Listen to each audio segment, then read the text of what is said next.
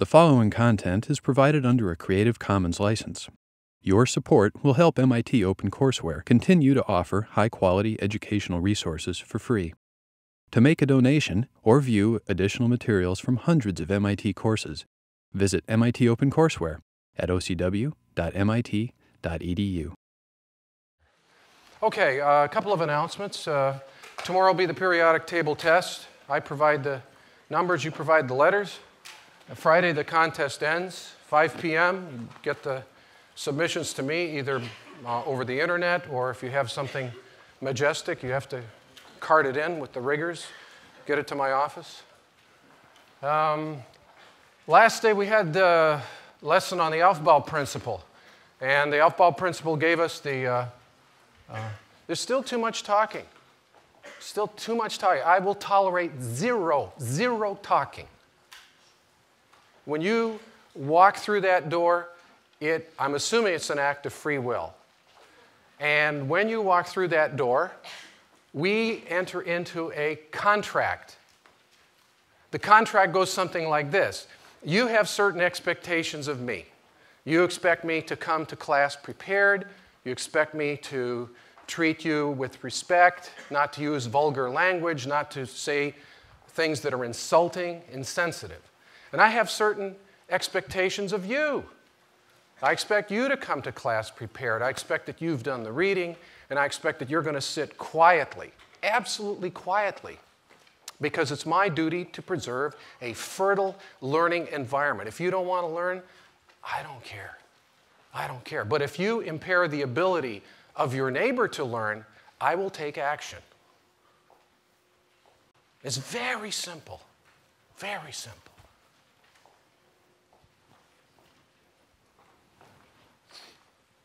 Where was I? I think I was talking about the Aufbau principle.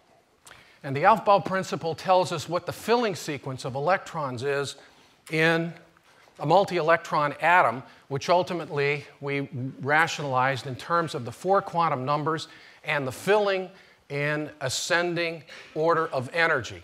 And then we tried to understand what's behind the Aufbau principle. And last day we took a journey through Central Europe in the 1920s and 30s. And we met de Broglie, who gave us the concept of matter waves. If matter has wave-like properties, the wavelength would be given by the ratio of the Planck constant to the Newtonian momentum. Heisenberg taught us that we can't deal with precision down to atomic dimensions, and there's a certain degree of uncertainty or indeterminacy, and it's given by this relationship here. And then lastly, we saw Schrödinger, who wrote the wave equation, saying that if we have wave-like properties, then let's model the atom as a wave. And he gave us this equation here, which is essentially the equation of the simple harmonic oscillator. The simple harmonic oscillator, which allows you to tell us what's going on with the plucked string. And it's essentially just this. The double derivative x double dot plus kx goes to some function, and the solution of that is a bunch of sines and cosines, and that's this equation, but dressed up for nighttime. It's a little bit more sophisticated and gives us the 3 dimensions, eigenfunctions that ultimately we can take and generate the pretty pictures of the orbitals. So today what I want to do is go a little more deeply into properties. And if you learn nothing else from me in 3091, this is what I want you to retain. It's that electronic structure dictates properties. Electronic structure dictates properties. You know this on your deathbed. It's that simple. Electronic structure dictates properties. Then we're going to take 14 weeks and describe electronic structure. Okay? But that's it. That's it. So I want to go back to this. We got into this energy Aufbau principle because we saw in the periodic table there's some problems here. If we just go in terms of quantum numbers, we see there's 2 elements in n equals 1 shell. There's 8 elements in n equals 2 shell. And if we just kept going, we would expect to find 18 elements in n equals 3 shell, but instead we found only 8. And that's where the journey began. Well, there's a way to sort of help remember what the filling sequence is. And that rule is encapsulated by the n plus L relationship. So for equivalent n plus L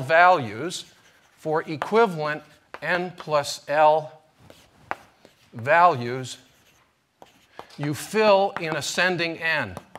Fill in ascending n. So let's take a look.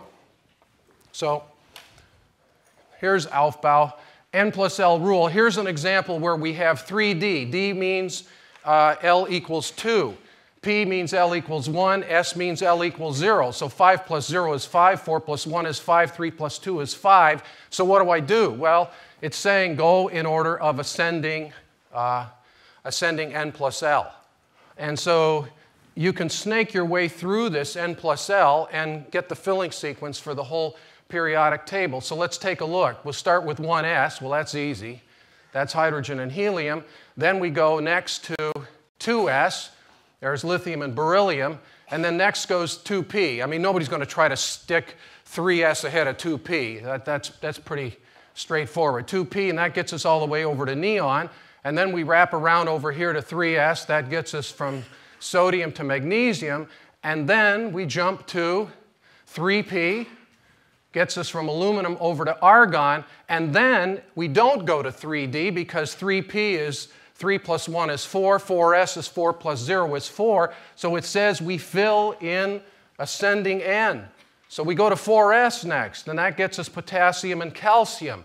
Then comes 3d, so that gets us scandium over to zinc. Then comes 4p, gallium to krypton. 5s, I'm having fun here, we're going to keep going. 5s gets us over to strontium. Next comes 4d, gets us all the way over to cadmium.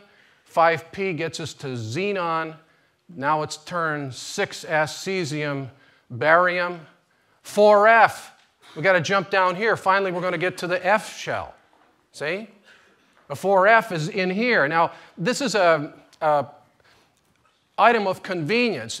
Strictly speaking, lanthanum is 57, cerium is 58, so all of these elements belong in here. But if we were to put this to scale, the periodic table would be way over here. It wouldn't fit on a page. So people over time have gotten used to just putting it down here, but these elements are in the middle here. So you go 4d, 5p, 6s, then 4f. Finally, we get over to the edge here to erbium, and then we jump over here to hafnium, 5d, over to mercury, 6p, etc., etc. Huh? So the n plus L rule gives you the filling sequence in ascending order. Yeah, that's good. So we've got a nice compact way of grabbing this E goes n plus L. So now let's look at some properties. You know, we said it's a table of the elements, but it's a periodic table. So let's see what this periodicity looks like. Now here's variation of first ionization energy. So here it is in kilojoules per mole, and here's my pet unit, the electron volt per atom, because here's hydrogen is a 1.6 megajoules per mole, but I like the 13.6 electron volts because I can remember 13.6. I can't remember 1,312 megajoules per mole, kilojoules per mole, whatever it is. 13.6 electron volts. So here's hydrogen, there's helium, and then we drop down to lithium, and then we move across up to neon, and so on. So you can see 1s, we filled the 1s shell. Now we're going to go to shell n equals 2. Here's 2s, and then we go to 2p. And you can even see, look, boron, carbon, oxygen, the ascending value of the first ionization energy. And then there's a little jog here at oxygen, because here we've got the 3 unpaired electrons for nitrogen, and then there's the oxygen starts to pair, and we continue to neon, and so on. 3s, 3p, 4s. So you can see the relationship between that property and it's the place of the element in the periodic table. So how do we measure these values? Well, I thought it might be a good opportunity to look at, revisit the whole question of gas dynamics and also understand the measurement of ionization energies. And the technique that's used is called photoelectron spectroscopy. Photoelectron spectroscopy. All right, and it's got a 3-letter initialization, PES. All right, so I want to show you a cartoon of how this works. Actually, I took one, and this is taken from the text we used to use. I like the text that we're using now better, but there are a few things in the other text that were good. So we've scanned these few pages and posted them at the website if you want to go through and read this stuff. So let's jump over to that. So here's an example of a terrible drawing. I look at this and I haven't got the faintest idea how this thing works. It's not the artist's fault. Somebody should have proofread this thing. What they should be doing is showing something like this. So let's see what's going on. So what we're going to do is we're going to bombard a specimen right here, which they never show. I suppose this atom beam is supposed to be colliding with the photons. That would be quite an apparatus to build, let me tell you. But instead, what you have is you have the apparatus sitting so that you've got the material in the center of the chamber, and you irradiate with photons. And the photons have very, very high energy, and they dislodge electrons. When they dislodge electrons, that's the ionization event. And then what we do is we measure the velocity of those ejected electrons.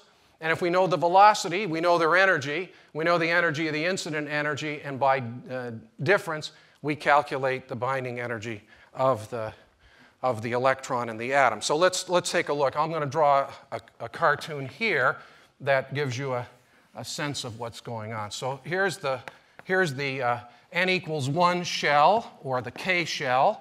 And then I'm going to show, say, a second shell here. 1, 2, 3. So this is the L shell, or n equals 2. And you might say, gee, he's got that wrong. It's kind of simple and so on.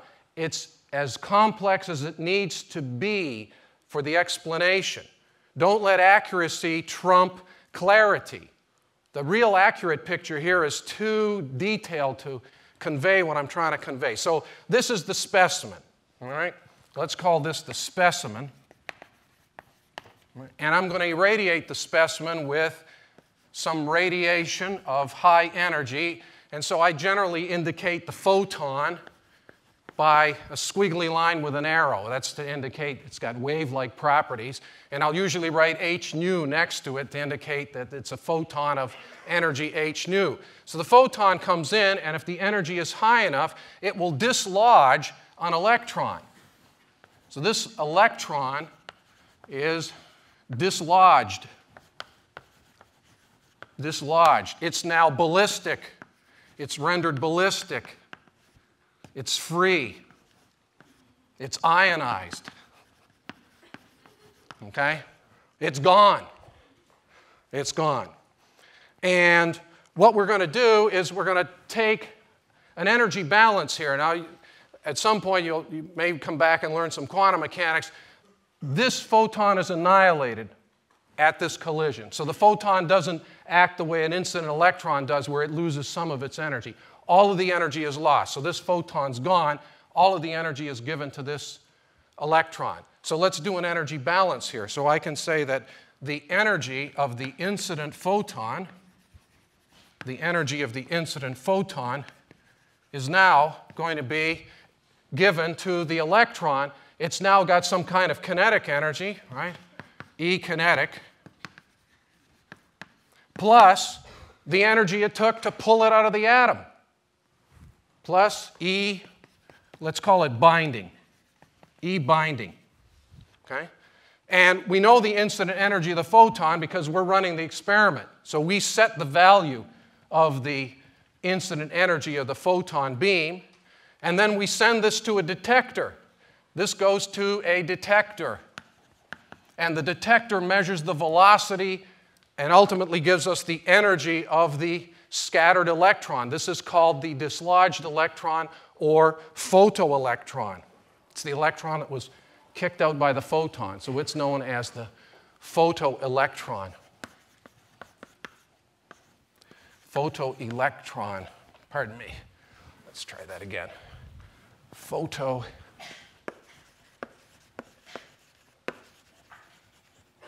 photoelectron energy is measured at the detector. And then by difference, we get the binding energy. We get the binding energy. So this is h nu. This one here is going to be a half mv squared. And then by difference, we get the binding energy. And what kind of photon energies do we need? We need fairly high energies. And so typically, we might use wavelengths down around 1 angstrom, which then makes it an X-ray. And so over here in building 13, we have such instrumentation, and the material scientists would call this XPS, X-ray photoelectron spectroscopy. And if you don't want to blast all of the electrons out of the specimen and just get the most weakly bound, then you want a lower incident photon energy, which means a longer wavelength. You might come in at around 100 angstroms, which is ultraviolet. You know, people, the general public is so afraid. They don't know science. If they say X-ray, if they hear X-ray, they get all panicked. You know, it's radiation, their children are going to die, and all this kind of stuff. So what people will do is they'll say, instead of soft X-ray, they'll say hard ultraviolet. And then the public thinks, oh, as long as I wear sunscreen, I'm going to be okay. So that's so if you use hard ultraviolet, it's called UPS. It's nothing to do with brown trucks. It's ultraviolet photoelectron spectroscopy, and collectively this is known as PES, photoelectron spectroscopy.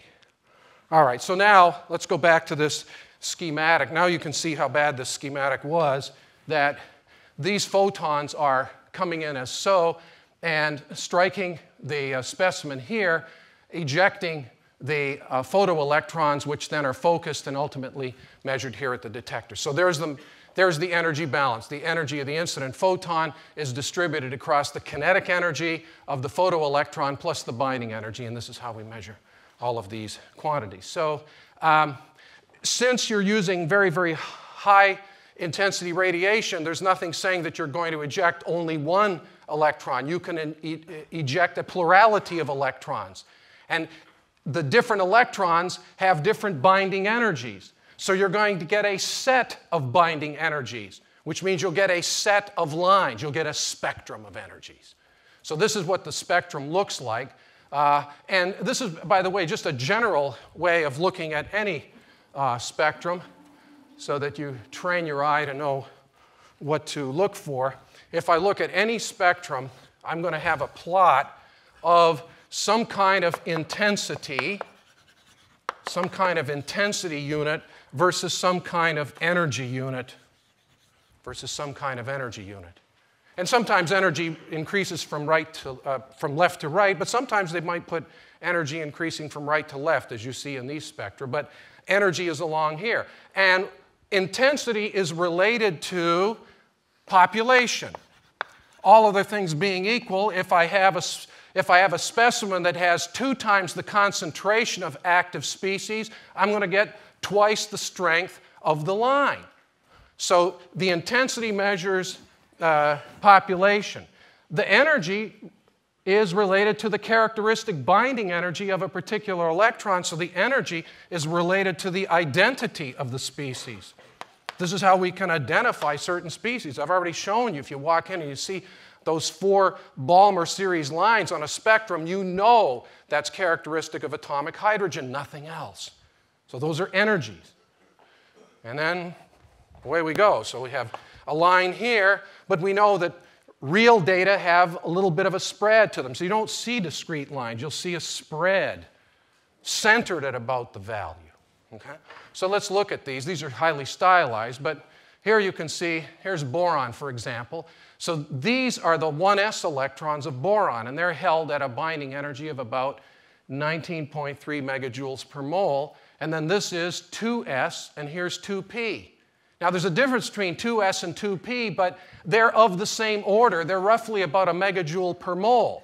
There's subtle differences, right? And this goes back to Sommerfeld, who said that even though there are s and p orbitals, there's a circular orbit and there's an elliptical orbit, but they're roughly in the same shell, and that's what you see. But there's a huge difference in going from shell n equals 1 to n equals 2. This is not to scale. You see they got a little break there. All right? And now look, what's the electronic structure of boron? 1s2, 2s2, 2p1. There are two 2s electrons, but only one 2p electron. And this is trying to show that the height here is twice the height of the 2s peak. So you see that we've got two of electrons here, one electron here, and it's easiest to pull out the 2p electrons first. Right? And you go on, there's beryllium, and so on. So we see that we can build data in this fashion here. We keep going. Here's carbon, which is 2, 2, 2, right? And then oxygen has 2s2, pardon me, 1s2, 2s2, 2p4. So this is 2 electrons, this is 4 electrons. It's showing that the 2p height is twice the 2s height. And then finally, neon is 2s2, 2p6. So this is roughly 3 times the height of the 2p. But all of the 2p numbers are roughly of the same order of magnitude and decidedly smaller than what's going on at 1s. And what else do you see? Well, the carbon has 6 protons, so the inner electrons of carbon are held not as tightly as the inner electrons of neon, which has 10 protons. All of this comes out. The data are all good. So now what do we want to talk about? What's all this about? I said electronic structure leads to properties. The first thing we want to talk about is reactivity, chemical reactivity. Well, it's pretty clear from looking at these XPS data that those inner shell electrons aren't going anywhere. They're too tightly held. So first thing is the only electrons that we can even think about involving in chemical reactivity must be the electrons in the outermost shell. These are called valence electrons. The outermost shell is called the valence shell. So let's get that down because that's probably important. So chemical reactivity.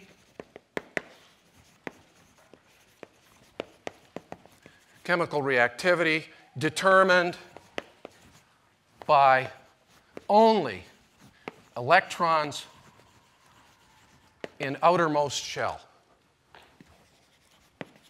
In outermost shell. And we're going to term that the valence shell. And those electrons are called the valence electrons. Okay. And these are the only ones that we expect to see involved in chemical reactivity. And we want to have a measure. You can see that there are subtle differences between the energies that hold the valence electrons of carbon as opposed to the valence electrons of neon. And so what we can do is have a measure of the ability, for valence electrons to react. That is to say, to participate in chemical activity, and that measure is called the average valence electron energy. The average valence electron energy. And there's no special symbol for that, so we just call it AVEE. And it's just the values of the valence electron energies average. So if I want to take the average valence electron energy for, say, oxygen, so I can take it right off of there. I can see I'm going to need 2 times the ionization energy of 2s plus 4 times the ionization energy of 2p. And those data are up there, all divided by 6. 2 plus 4, total number of valence electrons. And if I go through the math up there, I get a 1.91 megajoules per mole, which I prefer to express as 19.8 electron volts per atom. And when we go through and calculate the values of average valence electron energies, we find trends. And here's what the trends look like. All right, so you have, first of all, following along with the ionization energies, very similar values. Pardon me. So here's the plot of average valence electron energy in bar heights, arranged as the elements are found on the periodic table. All right? So you have hydrogen here. Helium on this scale would be way up. And then here's lithium, beryllium, boron. And so you see a monotonic increase as you move from left to right, and you see a monotonic decrease if you stay in the same column from low mass to high mass. So what's going on there? Why do we have that change? We have similar electronic structures. We have similar electronic structures in a given column, and lithium is S1, sodium is S1, potassium is S1, rubidium is S1. Right? And let's put some values on here.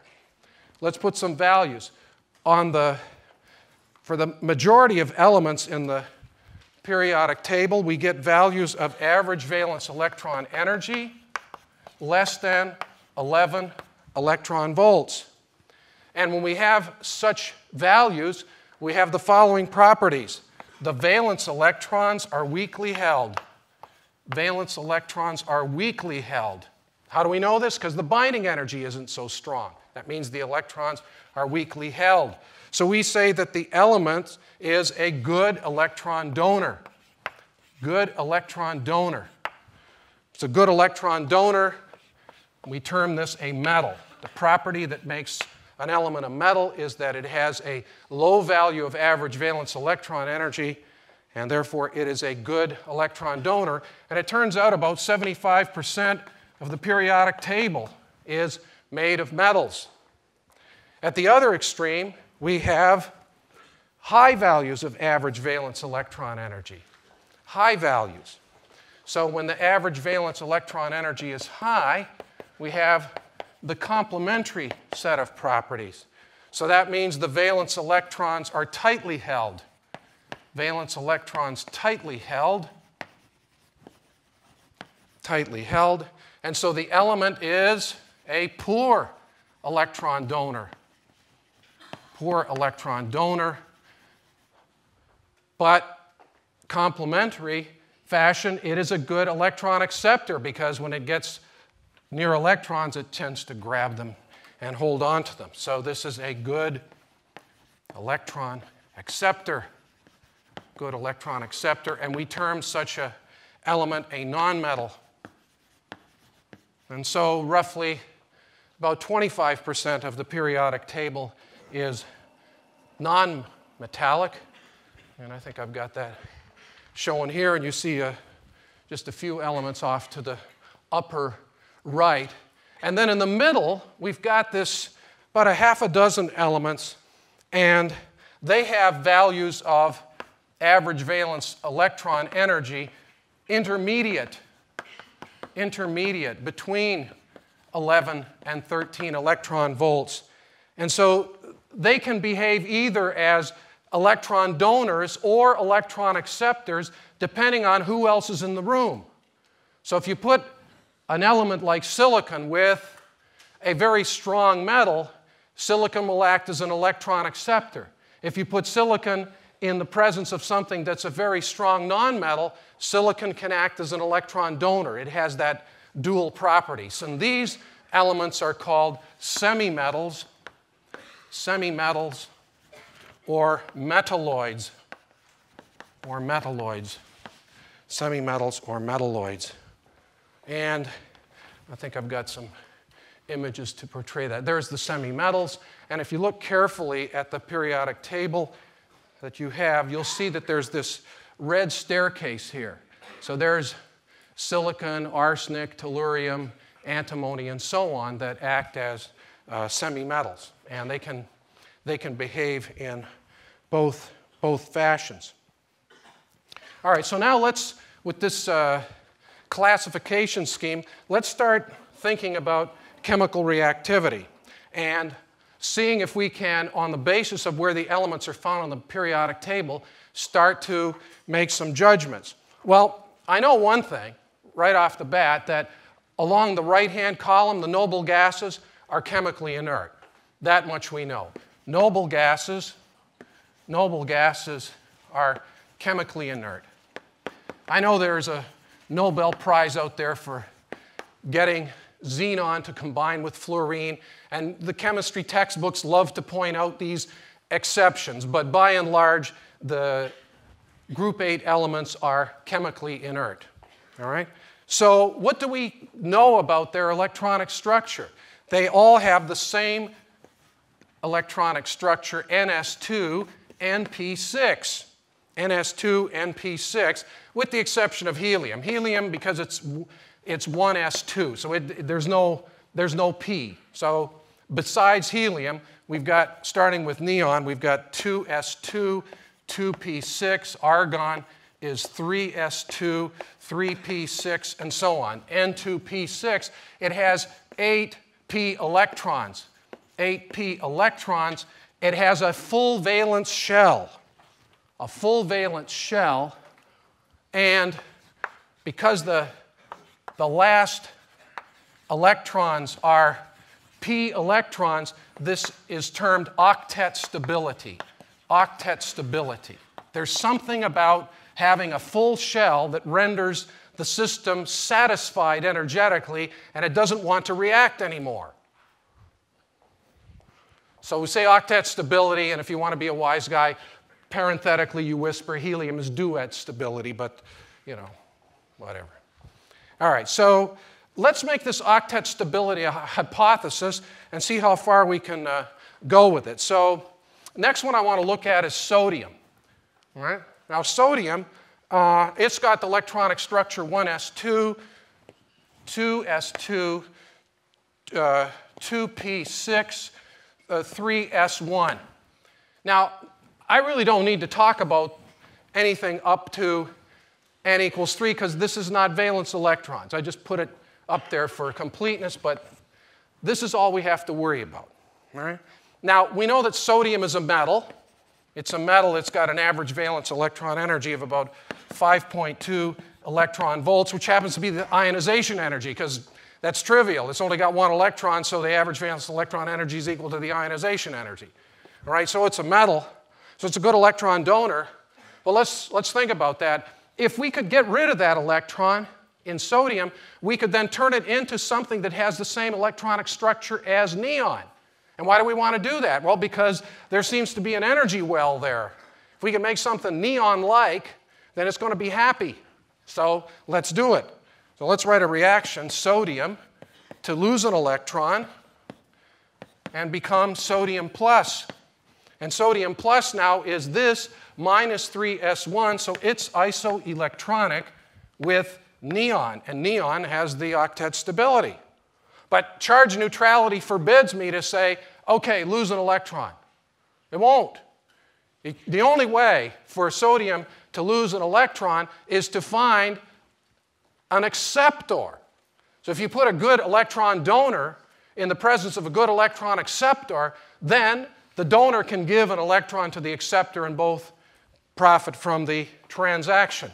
So where are we going to find a good electron acceptor? Well, I just told you the nonmetals are the really good electron acceptors. So let's go zooming over to the right-hand edge of that row and look at chlorine. We need an electron acceptor.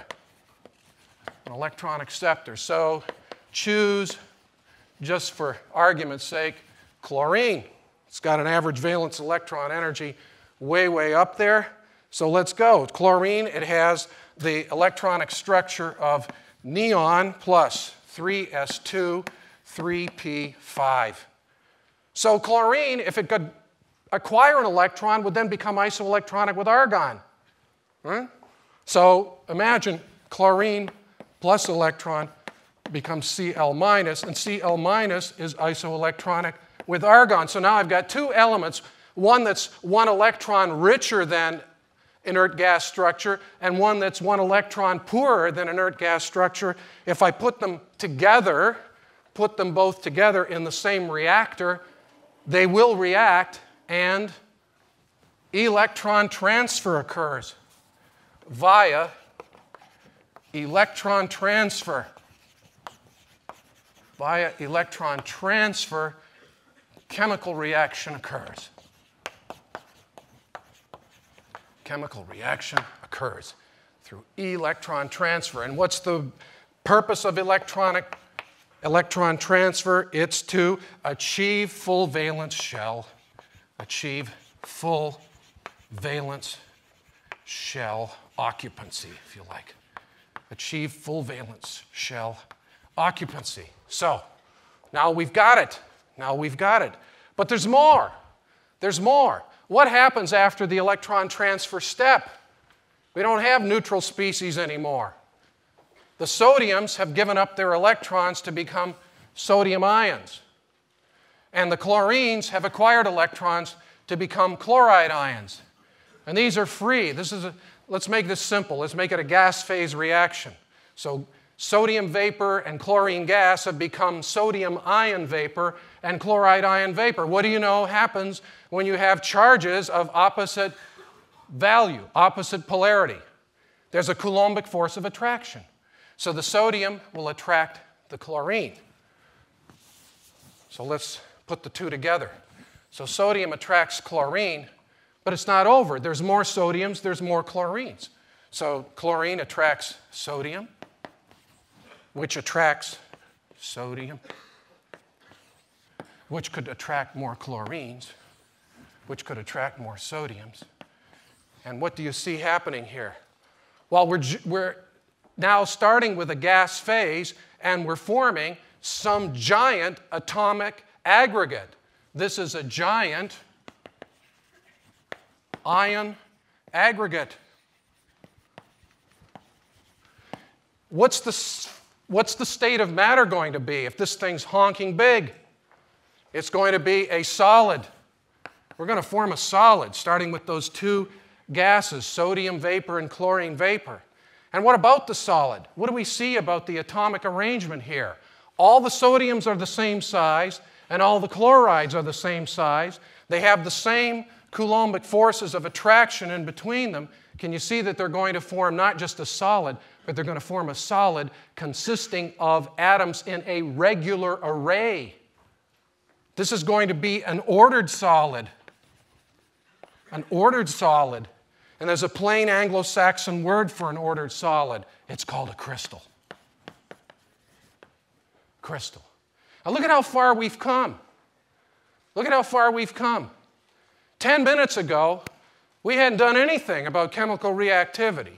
We made one observation. We had the tools, of course. We were ready. We're ready for discovery. We had the tools. We had the average valence electron energies. We knew that helium, neon, argon, krypton, xenon, radon, etc. all have this inertness. We postulated that the octet stability was as a sweet spot, and then we went with it. And operating with that one postulate, we get to electron transfer, and we're concluding that if I take a really, really good metal, see, I can generalize this now. There's nothing peculiar about sodium that makes it react this way and no other element will react this way. I could replace sodium with any other metal. I could say any metal. Any metal will react with any nonmetal in order to achieve octet stability. So now you can take big pieces of the periodic table and conclude that entire sets of elements will act in this way to form ionic compounds, crystals, atoms of regular periodicity. That's a nice pun there, right? We started with a periodic table, and now we have periodic spacing of atoms. I think that's beautiful. Obviously, this view is not shared by the rest of the audience.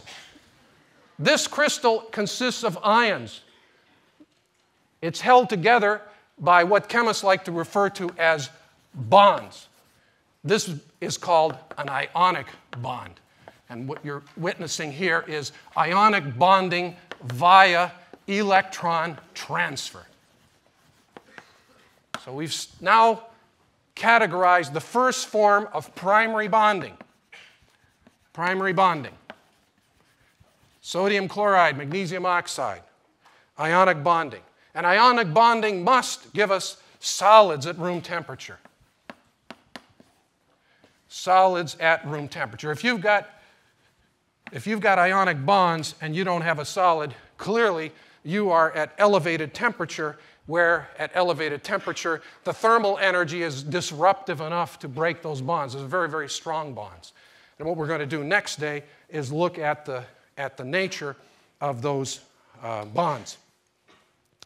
So I think I'm going to stop the formal lesson at this point.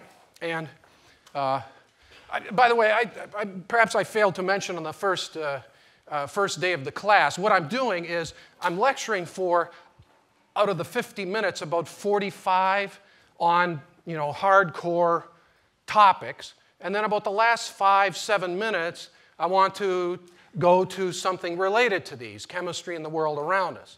That's why you see this little break. But it doesn't mean that class is dismissed. There's a difference between changing topics and dismissing class. I don't know how people confuse the two, but somehow I've inadvertently communicated to you evidently. So we're not dismissing yet. We're going to try to apply this knowledge somehow.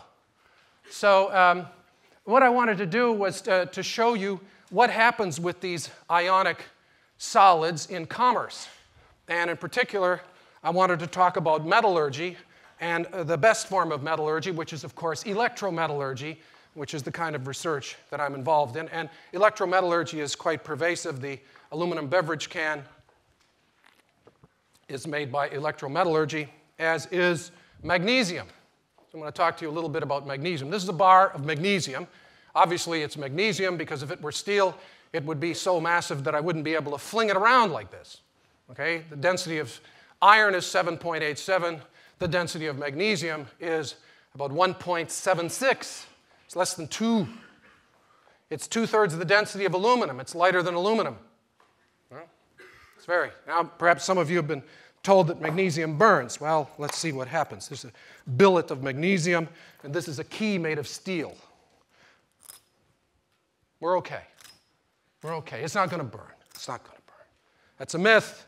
Magnesium in powder form, magnesium in ribbon form will burn. The surface-to-volume ratio is so high that the oxidation generates a lot of heat. But here, the surface-to-volume ratio is so low that it's fine. In fact, I went to school at the University of Toronto, and at the time, the department head was a man by the name of Pigeon, who invented a process during World War II to make magnesium cheaply. And when he came into the classroom to lecture on the day that he would talk about magnesium, in those days they had lab benches at the front of the class with sinks and gas outlets, and he would put the magnesium billet on a stand and light a Bunsen burner under it, and of course people in the class sort of lean back, and he would lecture for 45 minutes with the Bunsen flame burning the whole time, and then towards the end he would extinguish the flame, let the billet cool, then pick it up and go back to his office with it to make the point. All right, so how do we make these metals? Well, what we do is we reverse the electron transfer step.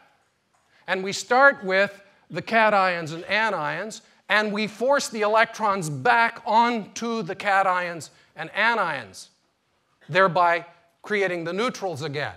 This is called electrolysis. So cation plus electron gives us neutral, anion minus electron gives us neutral. So in the case of magnesium, we start with magnesium chloride, which dissolves and forms magnesium cations and chloride anions. So at elevated temperature, in this case at about 700 degrees Celsius, the ionic solid becomes an ionic liquid. And it's clear, colorless, and has the fluidity of water. And this is a very simple schematic, so we've made the cathode of steel negative, and on the negative electrode, magnesium ions are reduced to magnesium, which is a liquid at this temperature, and these are little bubbles of magnesium, and they pool here. And we collect them and siphon them off. And on the other electrode, we're making bubbles of chlorine, and they rise, and we collect them. So we reverse nature. If you put chlorine in the presence of magnesium, it wants to form magnesium chloride. Here we do the reverse. All right? So electrolysis undoes the spontaneous electron transfer of ion formation. So I decided I better get something more authoritative than my little cartoon. So first I looked on the library website, and I found that there was an article in this volume of Advances in Molten Salt Chemistry, and there's this article here, an authoritative article about chemistry and electrochemistry of magnesium production. And so I decided to turn to the article, and let me read the first paragraph of this authoritative article. A cubic kilometer. What is a cubic kilometer? It's a cube 1 kilometer on edge.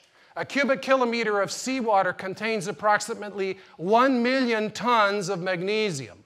1 million tons of magnesium as the salt magnesium chloride, decahydrate, dissolved in seawater. More than has ever been produced in 1 year by all the magnesium plants in the world. The world production of magnesium right now is about 600 million tons. Now, furthermore, seawater contains only 3.7% of the total magnesium present in the Earth's crust. Clearly, magnesium resources are ubiquitous and virtually inexhaustible. So when people tell you we've got to recycle because we're running out of resources, I read this, I don't know. You might want to recycle for other reasons, but you can't make the case it's because of scarcity. So this is magnesium that has been made by this electrolytic route. And what's the value of this? You can substitute for steel in automobiles. Its density is less than 2. Steel is about 8. Factor of 4, you lightweight the vehicle, which means per unit distance traveled, less fuel consumed, fewer emissions, and less fuel, which means less dependence on imported petroleum. So why aren't we doing this? Why aren't we lightweighting our vehicles with magnesium? Because the bonds are so strong, the energy required to make this metal is so high that it's very costly. See, if I give you a light bulb that costs 3 times what the other light bulb does and burns only twice as long, you won't buy it. If it costs 3 times as much and burns 10 times as long, then you're willing to pay the premium. So what we do in my research group, among other things, is study the electrochemical processes by which we make these metals in order to make the process more efficient, thereby reducing the cost, making these lighter materials more competitive, and thereby making the world a better place by electron transfer in service of humanity. And I invite you to do the same, but in order to do so, you have to learn the lessons of 3091, because after all, this is the most important subject you will take at MIT. All right, we'll see you on Friday.